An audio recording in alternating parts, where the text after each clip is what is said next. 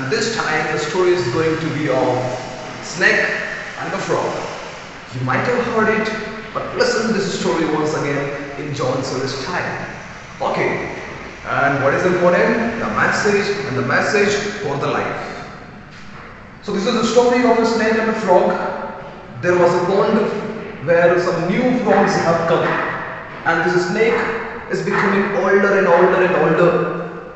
He's becoming very lazy. He seemed to have no energy. He's becoming a kind of lethargic. So he's not able to attack on the prey very easily. So he comes up with an idea that I should do something by which I do not have to work so hard to fill my stomach. And he has seen these frogs nearby the pond.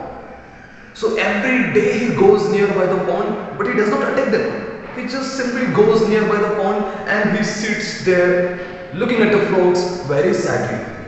He's sitting very sad. The frogs one day observing why this snake is not attacking us. The second day also snake coming, very sad, very lonely, sitting there, but not attacking us. Third day, fourth day, fifth day, sixth day, almost every day the snake is coming there and sitting very silently with lot of sadness, with lot of loneliness, that one frog takes up the courage and he goes to the snake. Excuse me, snake uncle, I want to ask you something. It is said that the snake, they eat frogs.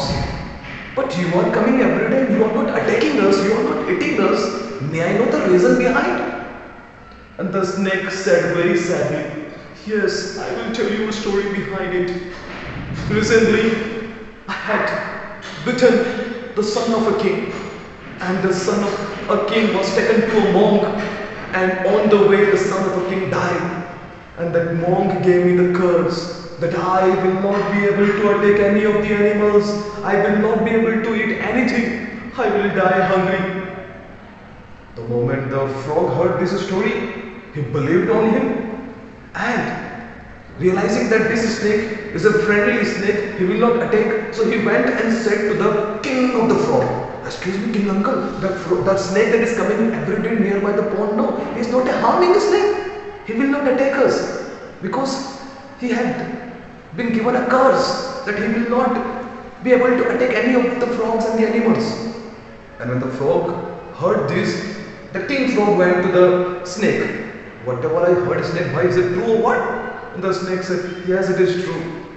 And the king frog said, with a lot of surprise and excitement, he said to the snake, excuse me, snake, why? I have always desired, I have always dreamed that I want to sit on the snake and I want to have a snake ride. So will it be possible for you to give me a snake ride? And the snake said, obviously yes, you can come and sit on me. I will not attack you, I will not harm you. Come, you can sit. And the king of the frogs sits on the snake and they go for a beautiful ride. And all the frogs, they are observing, they are looking, they are watching. And once this king frog comes back, so all the frogs who are nearby the pond and in the pond, they say to the king uncle, excuse me, king uncle, we also want to have a snake ride. So can we also go tomorrow? And the king said, yes, yes, you can go. And the next day, you know, what is the condition? This is the snake, and on the snake, line by line, the frogs are sitting. And they're having a snake ride, they're enjoying. Okay, nicely the air is coming, they're nicely they're enjoying. Wow, it's so nice. They're very happy, very cheerful. And after some time, the speed of the snake becomes very slow. And the king who was sitting in the front, he said, what happened, snake? Why your speed has become slow? And the snake said, actually, I am hungry. I want to eat something. And that is the reason actually I have no energy. I am not able to walk, I am not able to run so fast. So the king said, anyway, we want to have a snake ride. So you can do one thing, the frog that is sitting at the end of the tail, you can eat that and you can have energy. And the snake becomes very happy. And he eats one of the frogs who was sitting at the end of the tail. And the second day, also the frogs are sitting on the snake.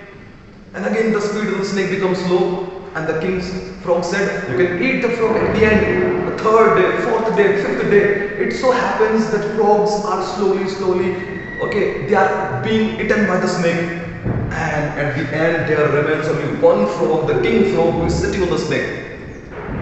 As usual, they are having a snake ride. And the speed of the snake becomes slow. the snake says, I am hungry, and the king said, you can eat the frog at the end. And when the king frog turns behind, he realizes that there is no frog. And the mouth of the snake is on him, and very soon he attacks on him. And he eats the king frog too. And with this, the snake and the frog story finishes with the two messages. The message number one, an enemy will always be your enemy. However nicely, however lovingly he talks with you. In our case, our enemy is not just someone with whom we fight. Our real enemy is the one who does not allow us to grow.